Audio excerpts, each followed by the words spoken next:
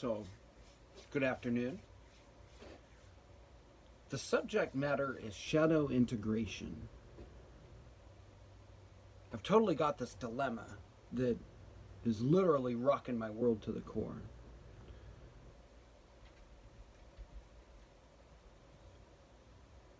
I've got to either change my perspective or change my habits. I figured this would be a good lesson to share. This is very personal to me. But the Holy Spirit says that it will help others. And it'll help others to understand what I'm going through. So for all intents and purposes, this is for my benefit as well. I use something called Kratom to manage my pain. Back in 2005, I nosedived a four-wheeler 65 feet off a cliff, night riding. Rolled it over myself. When I went to kick out, my knees totally hit the handlebars and I got locked in for the ride. So I rolled a quad over myself and then rode that quad 10 miles back to camp and then rode 30 miles into Yuma, where I woke up a week later with my back busted in like 8 places. I had transverse process fractured like 8 of my vertebrae and crushed my cervical spine, but my cervical spine doesn't hurt, so when they ask me about it, I just tell them, no, it doesn't hurt, just leave me alone. I've done a back surgery to try and correct it. I've done like everything non-invasive known to man to try and take care of it. But I found no matter what, the addiction to the pills, to feel no pain in a world full of only pain when you're an empath and all you feel is, the world, the suffering, because everybody's suffering, but they covered up. Everybody comes out wearing a mask. But when you can feel through that mask, not see through it, but even though it's horrifying sometimes, and also there's beautiful things too when you see.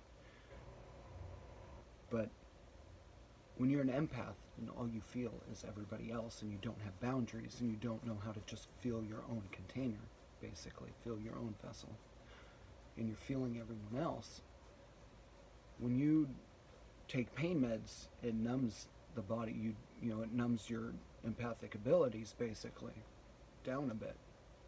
It turns the volume down. So I find I'm doing this with Kratom, basically, that I've just replaced one thing with another. Though it's, it's natural, it's not pharmaceutical at all. This just leaves off a tree ground up, and I'm actually about to take some, so yeah.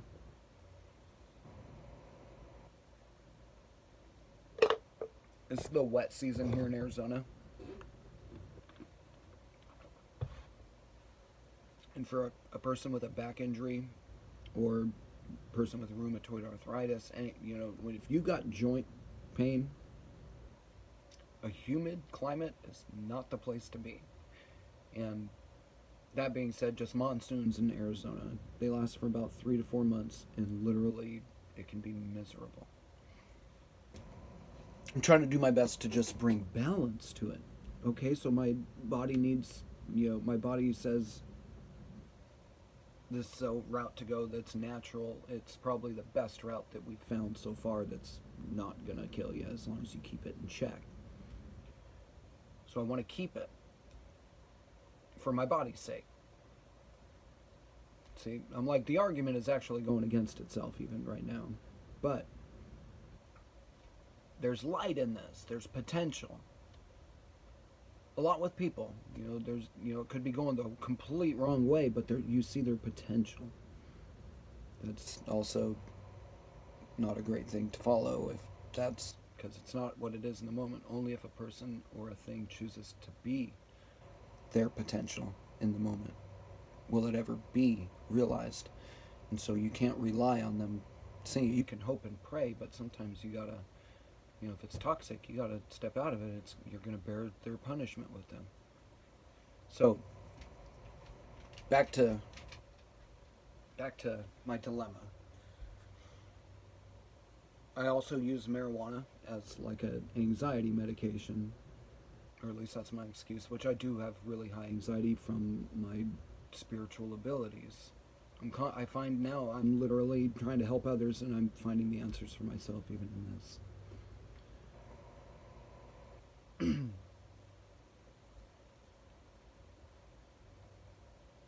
Oh man, that was heavy. Ouch. So, dang.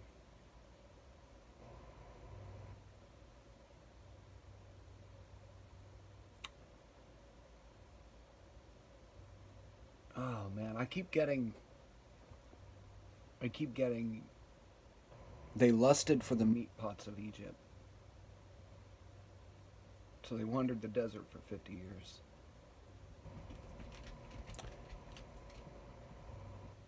Ouch. I guess that's basically selling your soul. For comfortability. So I see I have some real work I've got to do. It's not easy.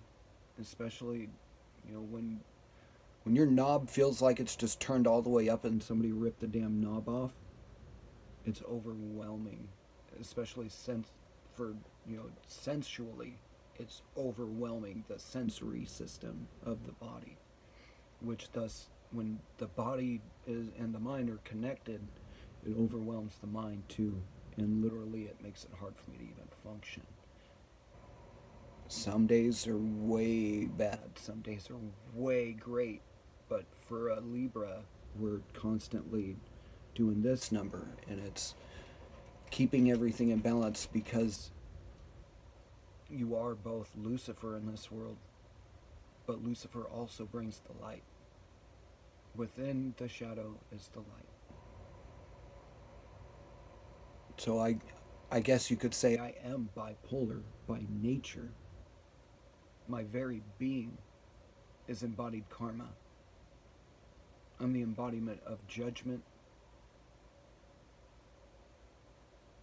What comes after is pending on the choices out of the encounter, I guess, post the inspiration. Because I find that that's more my purpose in life, that the Holy Spirit drops these little bombs out of my mouth even without me being consciously aware that that's what that person actually needed. And I don't know, he says I inspire people, which I'm truly blessed that, but I understand that the catalyst for change can be overwhelming, and to see yourself in a mirror, or to see, by comparison, when you see your own shadow in comparison to someone's light, subconsciously and unconsciously, you may be terribly happy for that person, but I say terribly happy for that person. Thank you, Holy Spirit, for giving it like that. That makes perfect sense. Terribly happy. Because as they smile in your face and they tell you how proud they are and how happy they are for you, as they walk away, they're going, why can't that happen to me? Why are they different from me? Why do they get that and I don't? It seems like they get all their prayers answered, but none of mine have even been heard. That leaves people feeling envious, jealous, and it moves the ego in deceitful ways, even unconsciously. It's like, wow, I didn't even know I was doing that until it was blowing up in my face.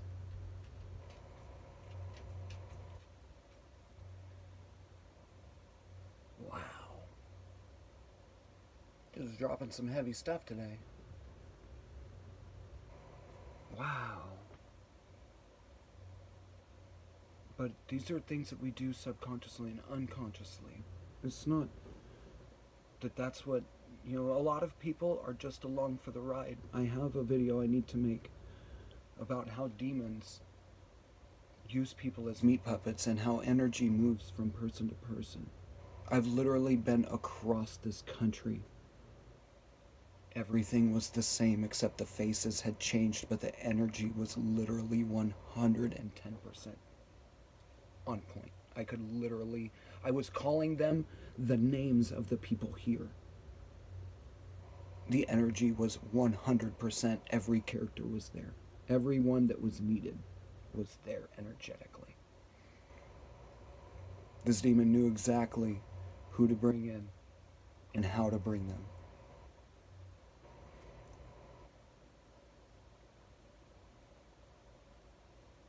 I don't know. Well, I don't really want to do this now. Ah, man. It's only the now. So, we're unconsciously manipulated. When you do not have the steering wheel of your vehicle, it's on autopilot, right? Like planes fly on autopilot. They have a planned system in it. Totally. They punch in the GPS coordinates. They hit autopilot. Once they get up there, they can get up, go to the bathroom, do their whole thing. That plane is going to stay on and going, right? Well, think of it as like the ego has you on autopilot.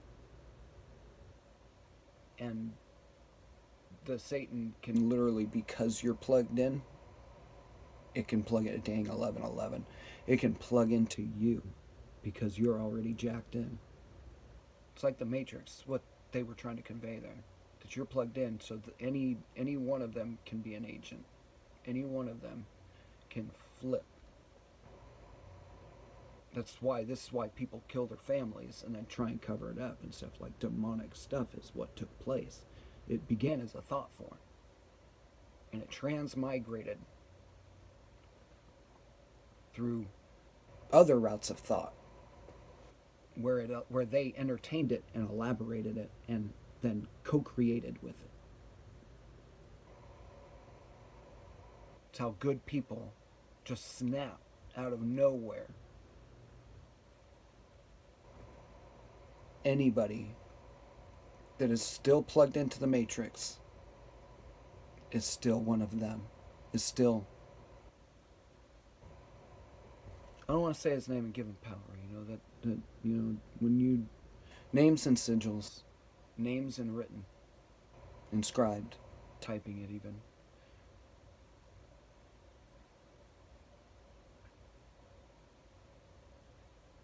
Okay, maybe you want them to know that. You take out the vowels because those are what give the sentence or the word life. It's the long. Oh, long. It's what gives it its breadth and depth. Vowels is what gives consonants life. It's what gives the word meaning. You take away the vowels and you take the power out. You take the power away from it.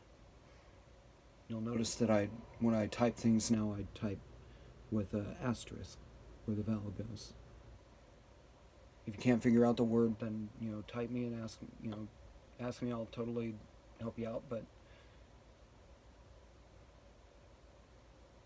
we've got to start taking the power away from these things because they are very much so alive. Very much so. Everybody thinks God's dead because they don't know him. They think they know him. I thought I knew him. Although it turns out I really did, but that's the same for all of you. We think we know God, but we're so deceived. We know the other guy, the God of this world. It was created by the same creator as us, but refuse. Well, actually, he has a job. I can't say he refuses, but the angel of the Lord. I'm not sure 100% where that scripture is at, but the angel of the Lord, he said, see to it that you obey him. Because he will not relent. My word is in him. And he will not turn away from it. So, he means his punishments are real. You better do exactly as he commands. He gave the law. Because we denied our Creator's love. Said, no, we want eye for an eye and tooth for a tooth. We want justice.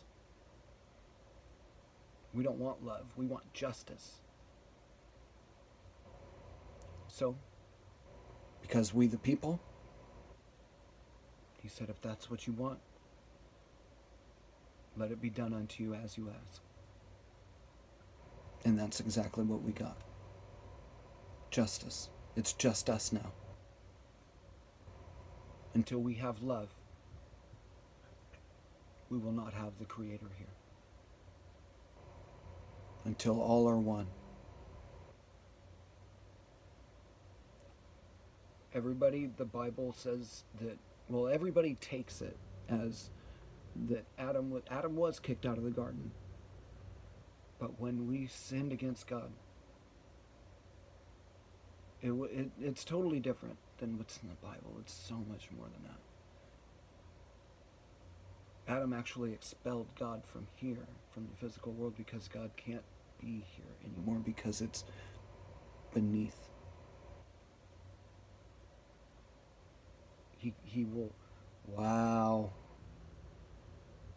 That's why he separated me from all my friends. Not to say I'm above them in any way. God, I count myself with you. Every one of them.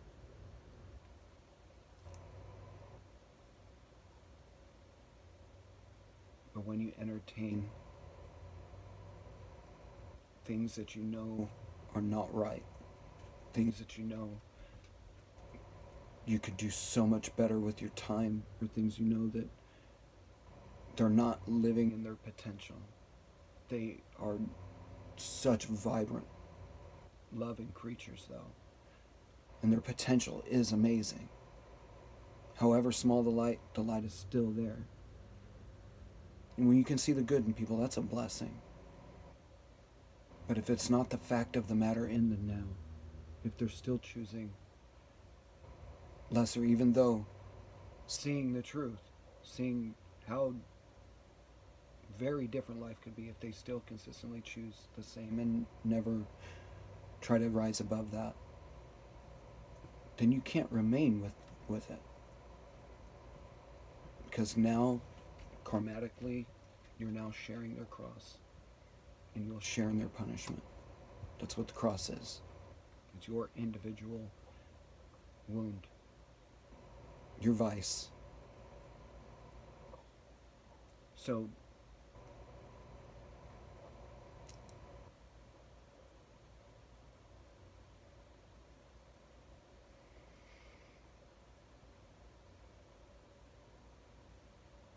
yeah, ouch. The things I still, wow, the cords I still have to cut in life. But that's literally a part of the road. It's a part of the journey. It's where roads separate, and through love, roads come back together. This world is round. So every time, no matter what, whenever we go, we're going to meet back. These roads always come back together. Always.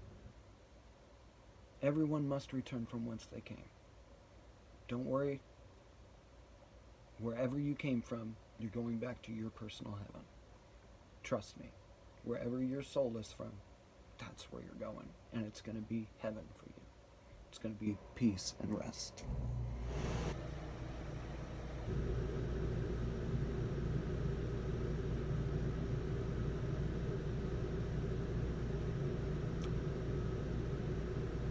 I guess that is not completely so.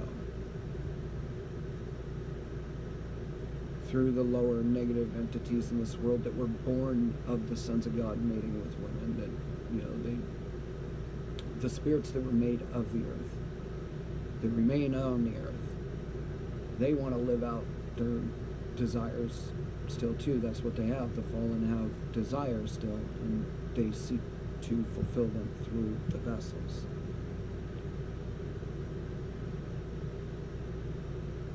I guess karmatically, if you stay tied to that and keep choosing it, then, wow, you could end up in a place that you really don't want to be. But our Father is patient, not willing that any should perish, that there are always chances for redemption to come out of that, but He wants to spend an eternity in that. It's like a fog of lost souls. You just along for the ride. Literally, as if you're not a conscious being, then you're an unconscious being. We all believe that we're conscious, really crazy, but it's a constant journey moving upward or downward. If you're staying stagnant, you got some choices that you're avoiding. Wow. There's a lot in here even for me. I might even have to start watching my own videos. Jesus mercy. Might be a good idea, actually. But, man, what else is there?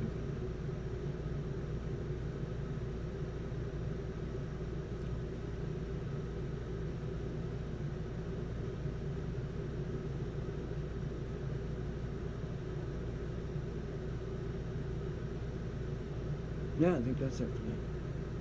You guys have a great day. May you all be healed, sealed, guided, and protected upon your path.